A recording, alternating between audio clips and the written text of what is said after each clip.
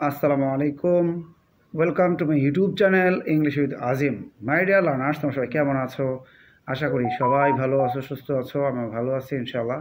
বন্ধুরা, তোমরা যারা ক্লাস 9 এবং 10-এ রয়েছো, তোমাদের জন্য এখানে একটা মোস্ট ইম্পর্টেন্ট প্যারাগ্রাফের ক্লাস নিয়ে আসলাম। এই ক্লাসটিকে আমি 2024 সালের এসএসসি পরীক্ষার্থীদের জন্য ইম্পর্টেন্ট মনে করছি, কারণ আমি ক্যাপ্টেন সাজেশনে দেখলাম এই ডিফরেস্টেশন প্যারাগ্রাফটা প্রথমে রয়েছে, নাম্বার 1-এ রয়েছে। তো বন্ধুরা, এই প্যারাগ্রাফটা তোমাদেরকে আমি বোঝাই দিচ্ছি। যদি ভালো লাগে অবশ্যই একটা লাইক দিয়ে দিও, পারলে বন্ধুদের মাঝে শেয়ার করে দিও। যারা এখনও আমার ইংলিশ উইথ আজিম ইউটিউব চ্যানেলটা সাবস্ক্রাইব করনি, অতি শীঘ্র এই চ্যানেলটাকে সাবস্ক্রাইব করে ফেলো। আর যারা সাবস্ক্রাইব করেছো তাদেরকে অনেক ধন্যবাদ। বন্ধুরা, চলে আসছি মূল পড়া দিকে। ডিয়ার লার্নার্স, তোমরা সবাই স্ক্রিনের দিকে ফলো করো। ডিফরেস্টেশন অর্থ হলো বন নিধন বা বন উজাড়করণ, বন ধ্বংসকরণ। Deforestation means cutting down trees in large number. ব্যাপক পরিমাণে গাছপালা কেটে ফেলাকেই ডিফরেস্টেশন বা বন নিধন বলে। দেয়ার are many causes of deforestation. বন উজাড়করণের অনেক কারণ রয়েছে। Our population is increasing rapidly. আমাদের জনসংখ্যা দ্রুত গতিতে বৃদ্ধি পাচ্ছে, ব্যাপকভাবে বৃদ্ধি পাচ্ছে। দে আর cutting down trees to fulfil there needs. তারা তাদের চাহিদা মেটাতে বা প্রয়োজন মেটাতে গাছপালা কেটে ফেলছে। সাম dishonest people also cut down trees to make money. কিছু অসৎ লোকেরা টাকা উপার্জনের জন্য গাছ কাটে।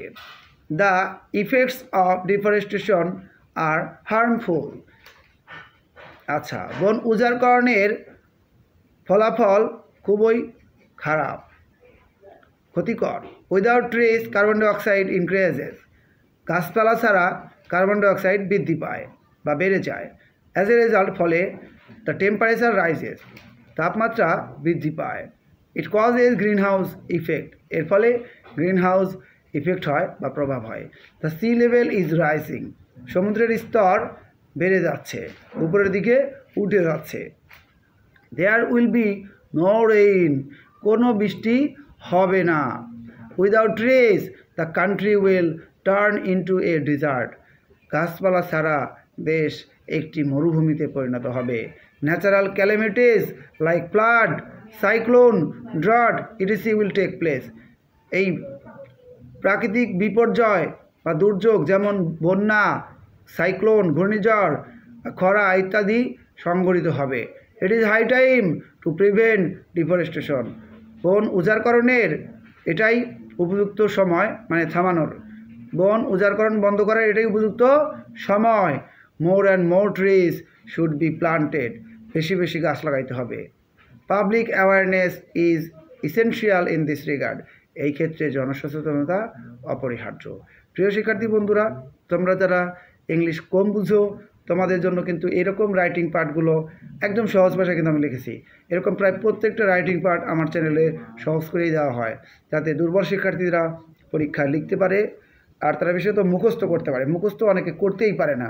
আর আমি কিন্তু প্রতিটা ভিডিওর যে পড়াগুলো থাকে সেগুলো বাংলায় অনুবাদ করে দেওয়ার চেষ্টা করি। এবং আরও একটা সুবিধা, সেটা হলো তোমরা স্ক্রিনশট মেরে নিতে পারবে। যেমন আমি এই ভিডিওরই স্ক্রিনশট মেরে নিচ্ছি একটা, তোমরা দেখো এইভাবে।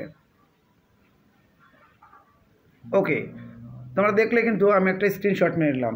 এটা আমি আমার শিক্ষার্থীদেরকে দিতে পারবো বা আমি রেখে দিতে পারবো। যে কোনো আমার ফেসবুকে আমার সাথে যারা যুক্ত আছে তাদেরকে দিয়ে দিতে পারবো, বা আমার ইউটিউবের কমিউনিটিতে রেখে দিতে পারবো।